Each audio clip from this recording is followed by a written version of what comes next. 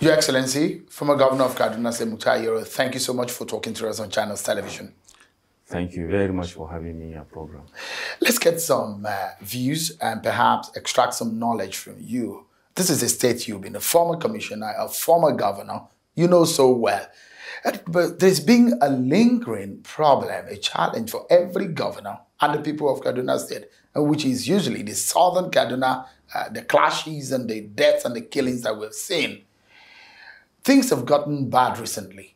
What do you think is at the very root of this? What do you think is the major cause? Well, alhamdulillah, the major cause of this problem, if we can say that, is dated back to so many years. Since 1988 or 82, thereabout, there are so many challenges in the southern part of the state. Mostly ethno-religious issues, land disputes issues, and so many of them. But over the years, different governments have tried different methods in resolving these issues. Because every particular problem that comes in, you have to have a different solution to it. So from 2007, when I joined government as a Commissioner of Finance, these kind of challenges are also there between the herders and the farmers mostly, and also between the different ethno-religious, different ethnic groups in the southern part of the state. But you find out that in most cases, we try to solve this problem locally, by using the traditional institution, by using the religious leaders, and then the government will also come in. And the lack of social amenities also is creating these kind of problems. And then the herders movement, which also creates all these kind of problems. So to me, the best way to resolve these issues, especially in the southern part of the state, is by all of us coming together, both the Muslims, the Christians, the other different tribes, to come together and fight this issue that we want to live in peace, we want to understand each other, and then we want to see how we can move forward. Without that, I don't think we're going to have a solution to that. During our time, we tried this kind of problem solution by bringing everybody on board, trying to see that, yes, we need to understand each other, we need to be patient with each other, and we need to respect our various views so that we can live in peace. Without living in peace, there is no way we can have development and all other social amenities that we need to have. So we need to cooperate with each other. Cooperation is very, very key and is very, very important. So without cooperation, without understanding, without everybody being on board, without everybody being heard and then giving his own rights, the social justice that we need to be fair to everybody is what we need to solve this problem, especially in the southern part of the state. How do you feel when people say genocide is the name of what is happening there? Well, I can't say that it is genocide that is happening in the southern part of the state, because it's not only a particular tribe or religion that is being affected. Both the Muslims, the Christians, the various different tribes are being affected by all this crisis that has been going on in the southern part of the states. So I know you made a lot of promise at the death of the former governor. You promised infrastructure to the people of southern Kaduna, and you mentioned the social issues that are the major problem in that region. Would you say that the southern Kaduna region of the state is less developed, and that's perhaps one of the issues? Would you say so? No, I'm not only referring to southern Kaduna in terms of social amenities. The entire state and even the entire country lacks a lot of social amenities. The infrastructural deficit that we have is very huge because the resources are not there to meet up with all this infrastructural deficit that we have. But what I'm saying is that the southern part of the state, from 1999 to date that I know, has been developed. A lot of roads were there, a lot of schools were there, a lot of hospitals, and so many things. But if you look at the terrain in the southern part of Kaduna, it's different from the terrain in the northern part, because the settlements, the way people are living in that area, you find that a lot of distance between one home or one house and the other. So you see some hamlets in different locations. And when I was a governor, there was a crisis in another village, which when we went there, we saw that they need to come very close to each other in order to defend themselves in case of any attack or in case of anybody who wants to create problem. But if you have a house and then the next house you see is about 100 to 200 meters, then there's going to be a big challenge. So it's quite different from the way it is in the northern part or in the central part of the state. So, I mean, you look at the Abuja-Kaduna Expressway, the people dread to travel by road in that particular axis. Have you been on that road recently? Even on Thursday, I passed that road. But what are the feelings of people as regarding the situation in that region, and what has made the insecurity situation risen in recent times? You see, the Abuja-Kaduna road, like I said, from 2007 or in 2008, the then administration in 2008, under the former Vice President, he was the governor of the state, came up with the idea of having an Operation Yagi. It's a security outfit where all the security formations that we have in the states come together and then form a force. And then they were funded and then provided with all the necessary equipment that they can help in addressing some security challenges that we have in the state. That road, you will find out that up to the time I left government, we have a lot of vehicles, security vehicles that are patrolling that road in order to give comfort to people and then to address any issue that will come within a period of 10, 15, or 30 minutes. But if you look at it now, most of the securities that you see on that road are stationed in a particular area. So between this station and the next station, anything can happen in between where the security people are standing. But during our time, they patrol the whole road that is from Kaduna up to Tapa. And then there are also security equipment, or the communication equipment that you can communicate. As a governor, you have your own code, you have your own walkie-talkie, you can talk to them, you know what is happening. So these things, you need to put so many eyes on the security agencies for them to be patrolling that area. The governor then used to pass through that road and make sure that if he doesn't see enough vehicles on the road, he will ask. During Yako was the same thing, and during my time was the same thing. And we handed over all these issues. But you know, every government has its own priority. And every government has its own way of looking at things. So at the end of the day, the security outfit is not functioning as it used to. So it's not only Abuja-Kaduna road. If you also see Kaduna, Zaria, Kazaria, Kano road, you also see all these kind of issues. So to me, it's not just to have a checkpoint, but it's to have a patrol on the road. We need to have a lot of securities on that road, patrolling and not staying as a checkpoint. Interesting. You mentioned the issue of the herders and farmers clash. Yes.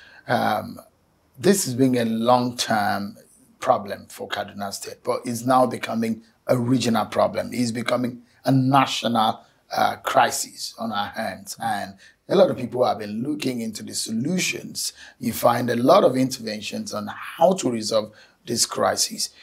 What would you say could be the solution to that major challenge?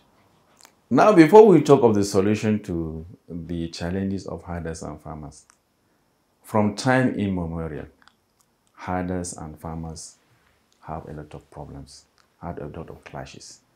Because a farmer that has done some cultivations in his farm and then somebody will come with his cows or with his animals and then at the end of the day destroy it, definitely there is going to be a problem. This issue has been there.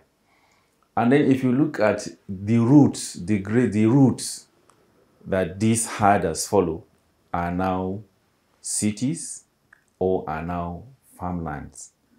And then these cows, when they come, they pass through that route.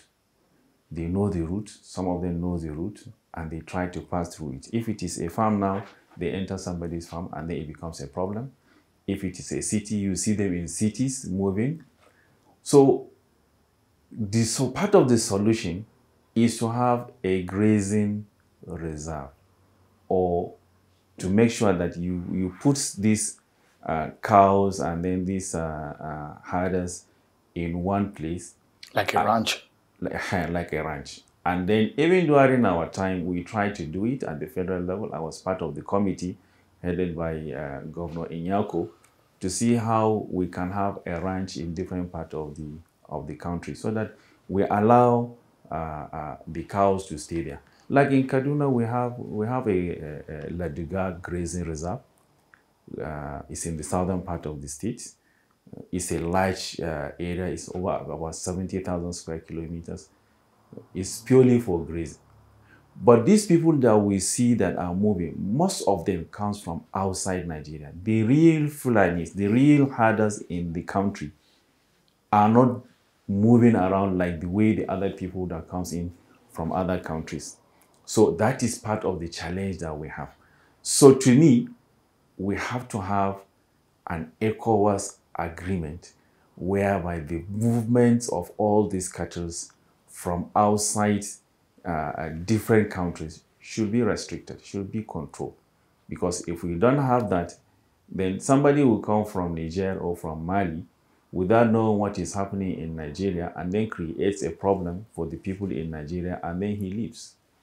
So I think the ECOWAS protocols has to be reviewed, has to be looked into so that all the ECOWAS countries around us here will have a solution to this. Without having that kind of thing, I don't think we're going to, because Nigeria does not have enough land to have ranches for these cows.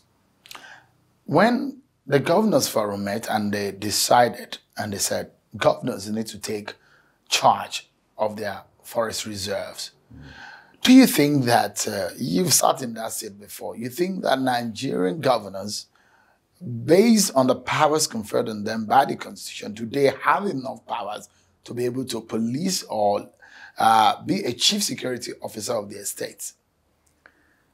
Well, to me, when you call governors as chief security officers, to me, it's just by name or any, because are they really the chief security officers of their respective state? Do they control the security officers? Do they control the police? Do they control the army? Do they control? Who do they control?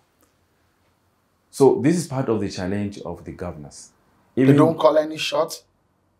No, what I'm saying is that you don't have the power to tell them this is what they are going to do. They are not under you.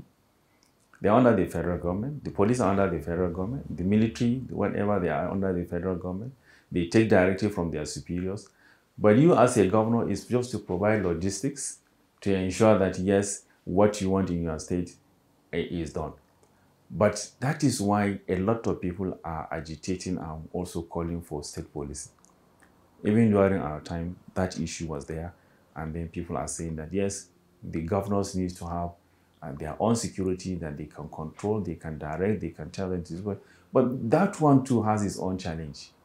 So we have to find a way of agreeing and having a synergy between the federal government, the state governments, and then the security agencies, whereby, yes, the governors have some level of control on the security people in their state, not only on logistics. Is it a matter of more powers in terms of allowing the state you subscribe to state police and that's what you subscribe to? No, I'm not saying I subscribe to police, state policing, because it also have its own challenge. If the governors will not use that as a weapon to create another problem by intimidating opponents or whoever that is criticizing the way the governors are conducting their affairs. If it's going to be used for the purpose of ensuring security and safety for the lives and property of the people, I subscribe to state policy. So, for those who are saying, let us restructure, Yes. In 2014, we saw the confab. But how relevant is that with our contemporary problems? Well, to me in Nigeria, when somebody say we need to restructure, you need to ask him, what does he mean by restructure? Because people have differs in restructure. But to me, the kind of power that the federal government has, it needs to go down to states and the local government. That is the evolution of power. By trying to see that, yes, the state governments and the local governments have more responsibility, have more powers in order to carry out so many issues. That then the federal government should take care of both the security, the judiciary, the internal security, and then other issues like the health, education, and so many other issues needs to go back to states, need to go back to local government, and then that is the way I look at it on the issue of restructuring. But some will look at it in a different way. Let's talk about situation in Kaduna State. How would you assess Governor El-Rufai's performance? Well, personally, I don't like to assess Governor El-Rufai because he knows what is happening in Kaduna. He is there now. He knows the challenges that he is facing. I was there before, so I don't want to give him any mark and say he is like this or like that. I'm only praying for him. May Allah give him the wisdom to help the people of Kaduna by securing their lives and their property, and then also providing all the social amenities that they need. Is he doing well? I am not going to assess the current governor. We'll only assess him when he leaves office. Well, are you hoping to go back as governor of Kaduna State? Yes, I have the opportunity. I can still contest for the governor. Or do you think you will? Are you planning to? By the grace of God. You will? By the grace of God. Your party as it is right now, is it organized enough to be able to get you back in office?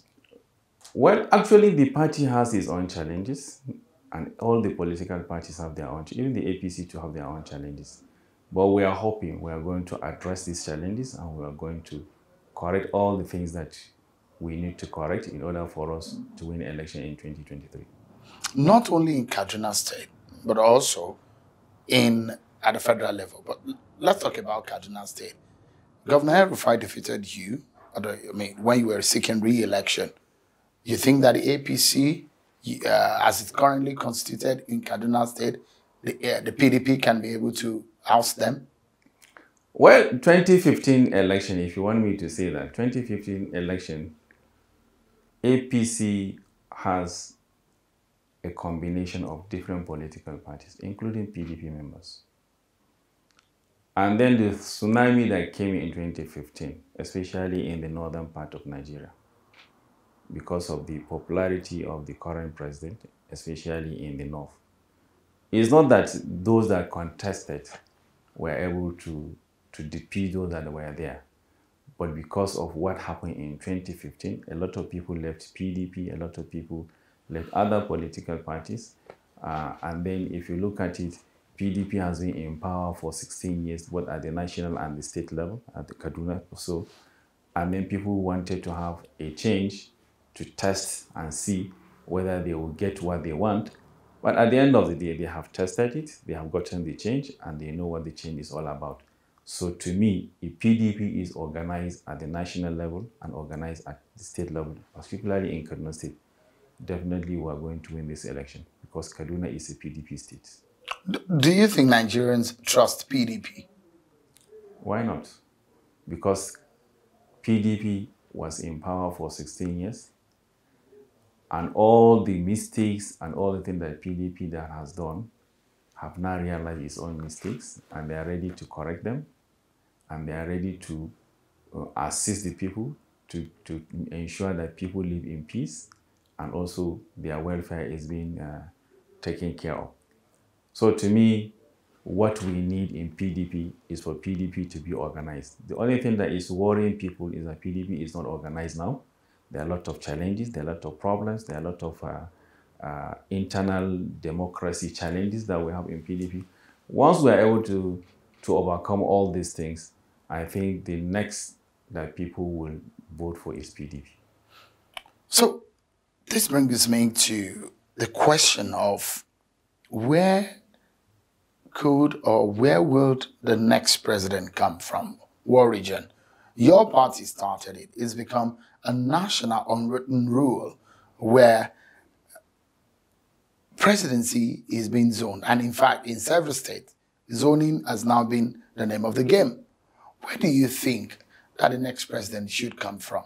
Based on the zoning arrangement. Are you referring to the PDP or you are referring to all other political? I'm talking about generally, because if you look at it, either PDP or APC, President Goodluck Jonathan was of the PDP, was a southerner. Yes. President Muhammadu Buhari is a northerner, is from the APC. Yes. So in that sense, you would say Olusegun Obasanjo from 1999 to Yar'Adua and to Goodluck Jonathan, and now we have Muhammadu Buhari, who seems to have had south, north, south, north. For 2023, where do you think that the next president should come from?